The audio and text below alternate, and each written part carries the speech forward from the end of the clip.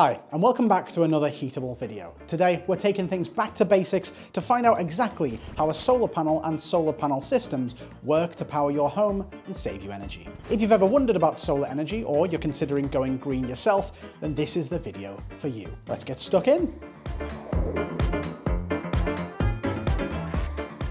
Right, so what is a solar panel? What about these big glass sheets gives you the power to binge watch 14 hours of Prison Break in a single sitting? Well, a solar panel is a device that converts sunlight into electricity, and it's made up of multiple smaller units called photovoltaic cells, or PV cells for short. Now, each of these cells is like a mini powerhouse that absorbs sunlight and turns it into electricity.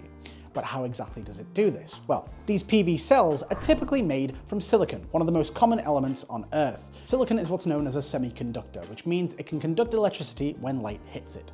So, when sunlight, or photons, strike the PV cells, it knocks the electrons loose, creating an electric field that generates a flow of electricity. The sunlight arouses the electrons, a bit like the sight of Gary Barlow does to your average middle-aged housewife. Let's talk about how this energy becomes useful power for your home. The electricity generated by the PV cells is called direct current, or DC.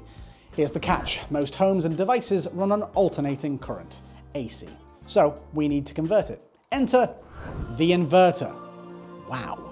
So the inverter's job is basically to convert that DC power into AC power. Think of it like a translator. If your solar panel's speaking Spanish and your refrigerator is speaking French, then the inverter is like the Duolingo bird, only slightly less annoying. The inverter converts that raw energy off the roof into a more stable, usable form to use in your lights, appliances, and your electronics. Without an inverter, your solar system would not be very useful at all. It'd be a big mirror. Alright, but how much power can a solar panel or solar system really produce? Well, we actually have a video on the channel that covers some of the misconceptions around solar production, so feel free to check that out after this video for more information. Oh, the f was that doing? Was that the ladybird? No, just a bit of fluff in my hair. Why are we still here? Just to suffer? The power output of your panels depends on several factors, things like sun irradiance, which is the intensity and saturation of the sunlight in your area, the efficiency of the panel, and even the angle and positioning of the panels on your roof. For instance, the average residential panel in the UK might produce around 300 watts of power on a bright sunny day.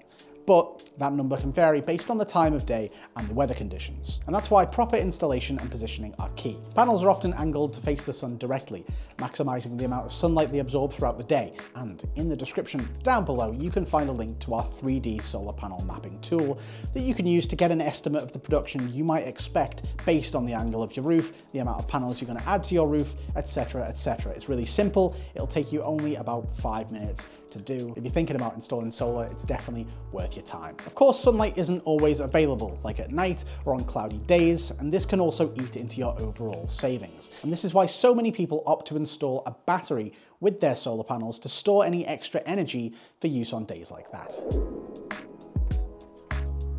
Speaking of, let's quickly touch on batteries and the role they play in the system. When your solar panels produce more energy than you can use, that energy can then be stored in solar batteries for later use.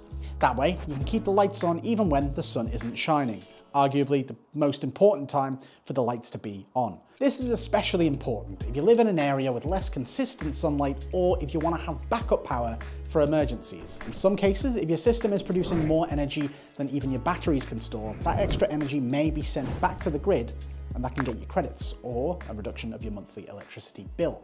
Win-win. Now, speaking of the grid, let's talk about the two main types of solar setups, grid-tied and off-grid. Most people opt for grid-tied systems where your solar panels are connected to the local power grid. This allows you to sell your energy back to the grid, as we've just discussed. But what about going off-grid? Off-grid systems are entirely independent of the local power grid and rely on batteries to store all the energy your panels produce. While this setup offers energy independence, it typically requires a larger investment in both panels and batteries to ensure you have enough power to last through the night or during cloudy periods. But if you want to live that off-grid Bear Grylls lifestyle, drinking piss out of a snakeskin, the option's always there. So why are so many people going solar? Well, beyond the environmental benefits like reducing your carbon footprint, solar can save you a lot of money in the long run. With the right setup, you could see your electricity bill drop dramatically. Plus, many regions offer incentives, tax credits, or rebates for installing solar, making it an attractive option for many homeowners. Go green, get paid is the main thing about it. Yep. So there you have it, an overview of how solar panels work and why they're a fantastic option for harnessing clean energy, powering your devices, but more importantly, allowing you to distract yourself from the horrors of reality with a bit of Corrie on your telly.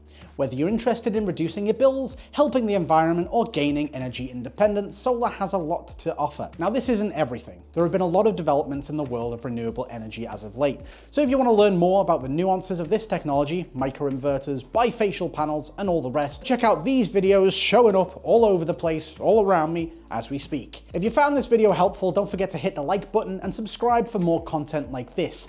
If you're confused about anything, pop a comment down below and we'll help you the best we can. Thank you very much. Bye.